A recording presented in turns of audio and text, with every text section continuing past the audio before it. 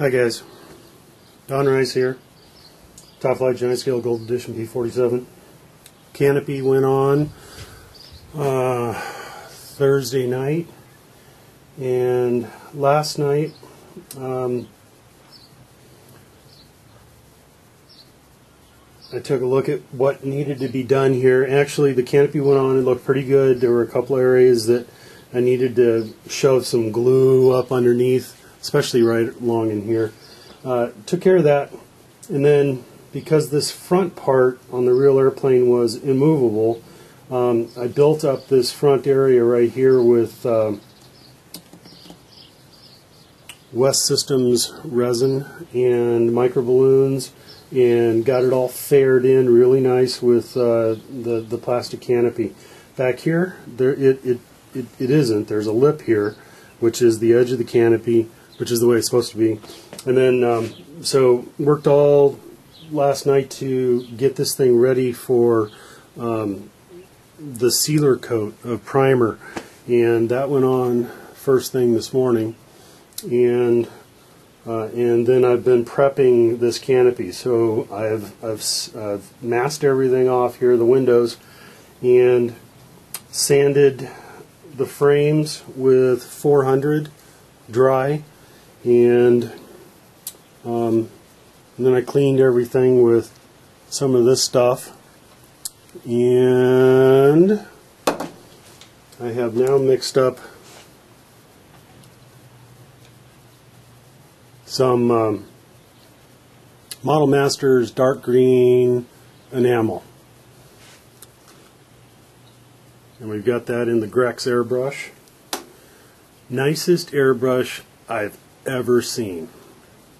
The nice thing about it is, I mean, the trigger here is so nice, and so it's a double action, and as I start to pull back from here, it'll start releasing paint, but it releases paint from here all the way back to here, so you can release just a very tiny bit or a whole bunch. So, you know, if here I'm just putting out a little bit, or I can put out a bunch, anything in between.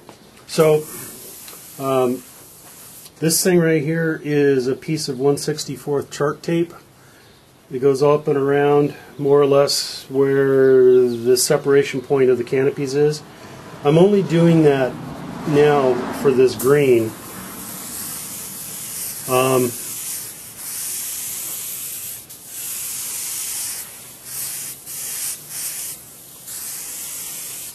I'll tell you why in a minute. I mean, the green doesn't have to be perfect. It is just the first of at least 3 different colors that are going to get sprayed on this frame. The only purpose for this green is so that if somebody is looking through the canopy and they see the frame on the other side, it'll be green. The outside of this airplane isn't going to be this color. I'm just shooting the inside of the canopy this color because that's what the inside of the cockpit was.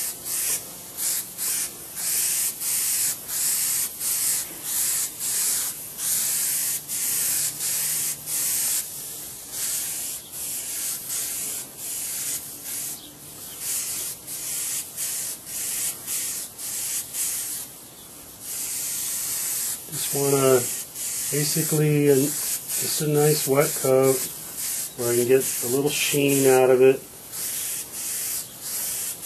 so that it flows out properly.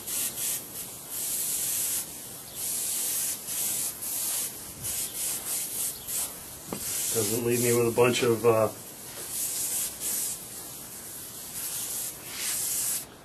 orange peel.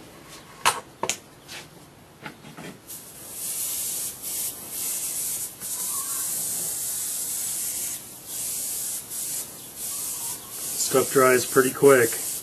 I've actually, instead of using a lacquer thinner on this, which works fine, I've used acrylic enamel reducer from PPG, and so that it's not quite so reactive and not quite so fast.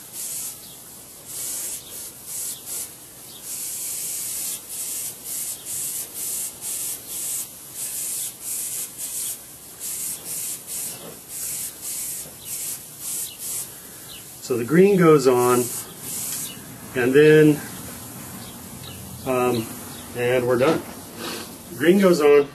The next thing I'm going to do is, after this dries a little bit, I'm going to I'll pull this piece of tape, this 64 chart tape, which will leave an unpainted line all the way around, and then I will add rivets all over this thing. They have to go on after the green because I don't want to see the rivets as I'm looking through the cockpit.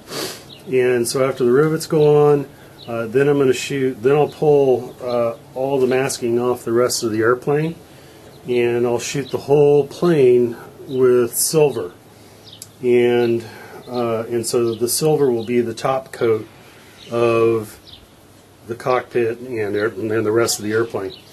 And at that point I can start shooting the final color coats on, and color coats will go on, and then I can weather and rub and sand and use steel wool to weather some of those top colors off and expose the silver underneath, especially on top of the rivets and panel lines and stuff like that. So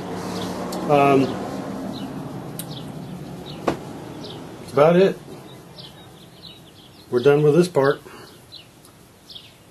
Later.